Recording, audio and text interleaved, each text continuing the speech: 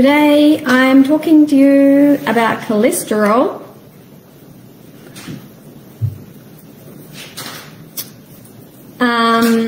And one of the things that goes on with cholesterol is there's a lot of, well, let's just say this, there's a lot of myths, maybe miseducation around cholesterol. So I'd like to chat to you about that today.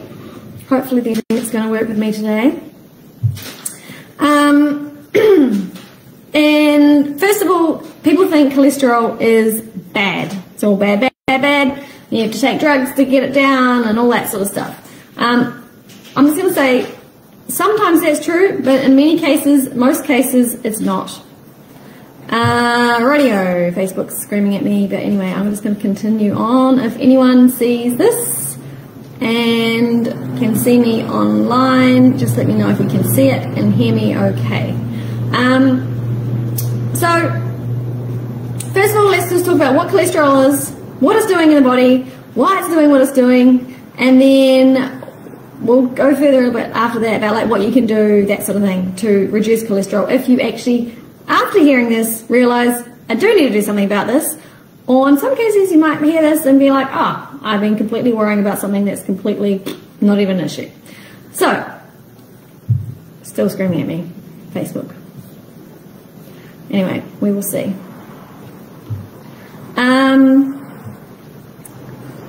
Radio. So, cholesterol's job, it has a job. First of all, it is manufactured in the liver, yes? So, this is an important process, part of the body's function is making cholesterol. You need cholesterol, yeah? Its job is to make hormones. It is like, you know, sex hormones like estrogen, progesterone, testosterone, DHEA, all of those, progesterone, all those good ones. It's really, really important. So, this is why you need it. It also is essential for making vitamin D. Now, we know that vitamin D is really low in the majority of the population. So, not great if you're going to go and take a statin and then block all your cholesterol production, then you have problems with vitamin D. It is also essential for conjugating your bile acids. Actually making bile, sorry. So it's part of the whole bile making process, which is what helps you absorb fats and break down fats, but it's also part of the detoxification process. So there's so many parts to this whole cholesterol thing that, yeah, just getting a reading of high HDLs or LDLs, usually it's LDLs that the doctors will warn you about, it's not that simple. So when you get cholesterol taken, you go to the doctor, they take the bloods, the lab, they take the bloods, the doctor goes, oh, these are high, these are low, you need to take these statins. Now, the thing about cholesterol is there's actually more than just two types of cholesterol. We've all heard about like the good and the bad. The good is HDL and the bad is LDL. Now, within the LDL category, there's actually a whole lot of other types of LDL, like very low lipoproteins, like very low density, or low density is what that stands for, lipoproteins. It's the very, very, very small ones that cause more problems. But when you have this blood test done, they're not distinguishing between whether it is a very low or just a low, yeah? So it's a bit inaccurate from that perspective. The other thing to know is we know cholesterol has a job to do, right? So everyone's going to have cholesterol in their body. We're meant to have cholesterol in our body. The reason it goes high can be genetic. Some people just have more, like higher levels of cholesterol than others. And so what's high for one person isn't necessarily high for another. The other thing, when you're looking at your cholesterol levels and your heart health and that sort of thing, is you need to also look at some other measurements as well. It's not just about HDLs and LDLs, which is what the blood test shows you. Yeah, so you've got to look at your triglyceride levels. Now, triglyceride levels, for some reason it's hard for me to say today, is a really, if they're too high, this is a really strong indicator for heart disease. It's more, in my opinion, it's more important than LDLs and HDLs. Yeah? And it comes through having a bad diet, essentially. Stress, poor food choices, too much sugar, that sort of thing. Then you've got your lipoprotein, LPA. If it's also really high, then you need to have a look at that as well. So these are 2 other tests that you need to do before you start taking a statin. So the other thing you need to know is that cholesterol is there, it's doing a job. And the reason it ends up in the arteries or the veins is because it's going along to patch up the damage that's been caused by oxidative or free radical stress. Yeah, for free radicals or oxidative stress. So if you imagine there's like baddies, and they go like toxins. Oxidative stress is caused by toxins. So think of it like chemicals, think of it like stress, think of it like too much alcohol, smoking, pollution, heavy metals, that sort of stuff. Yeah, all the stuff we know is like processed food. Bad fats, that's another one. So bad fats are like your canola oil, foods that's been fried, margarines, that sort of stuff. Those fats are bad fats, and they actually are bad. They create inflammation in the body. They create oxidative stress, yeah? And when this oxidative stress is going on, what happens is it goes around and it causes like damage within the arteries and the veins. Now, when this is happening lots and lots and lots, there becomes like little injuries in the arteries and the veins, and the cholesterol's job is to come along and patch it up. That's what it does.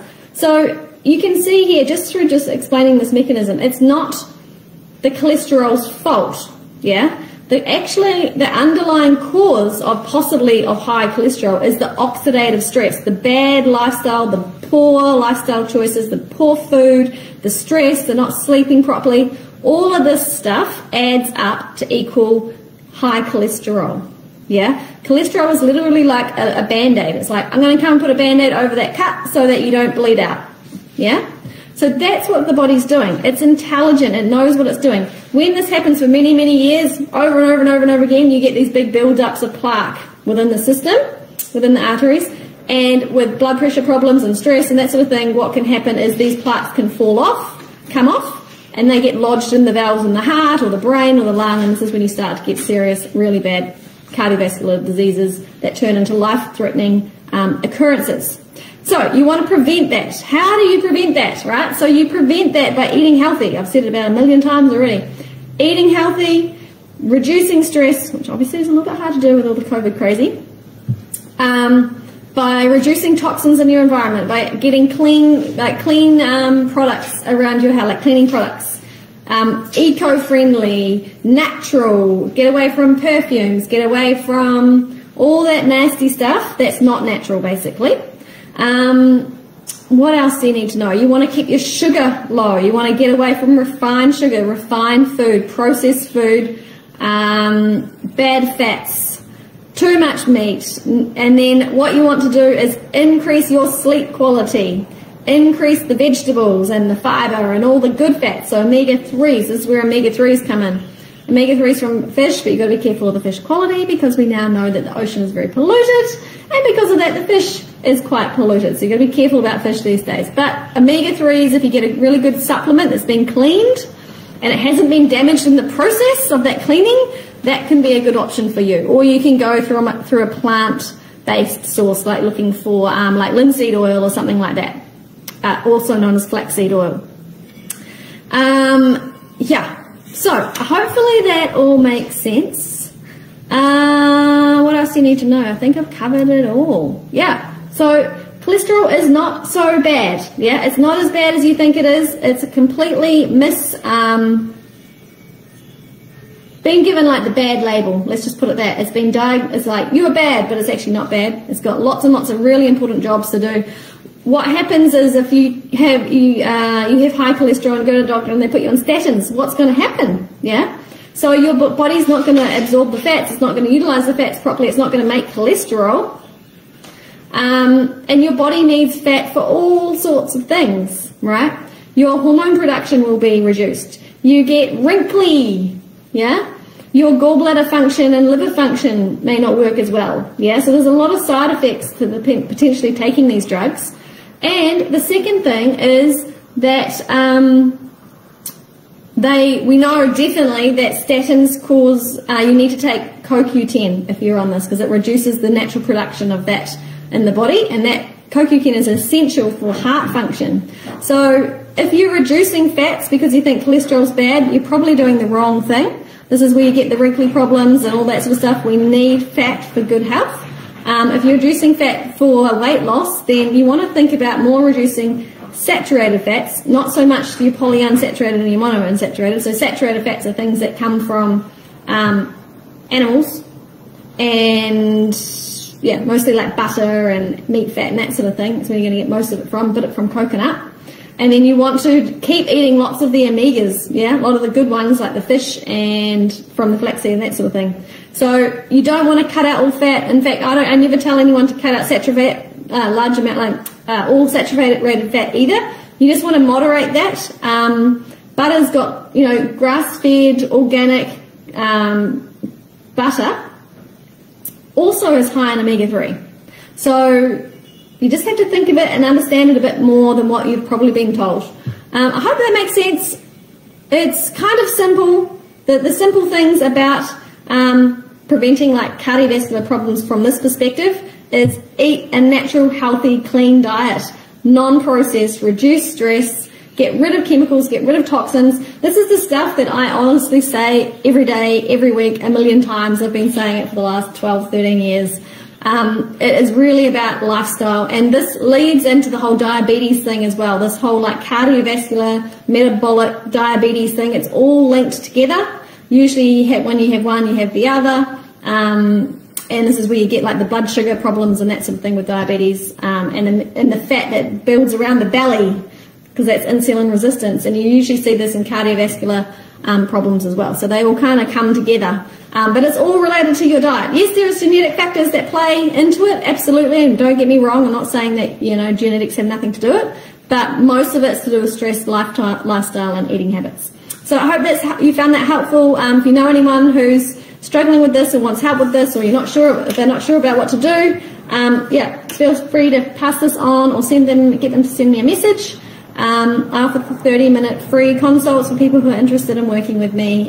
We can go over what's going on with you, what help you need, and the plan on how to get you well. So if you're interested in that, you just send me a message. Have a great day, guys. Thanks for watching. We'll see you this time next week with a new interesting topic. Thank you.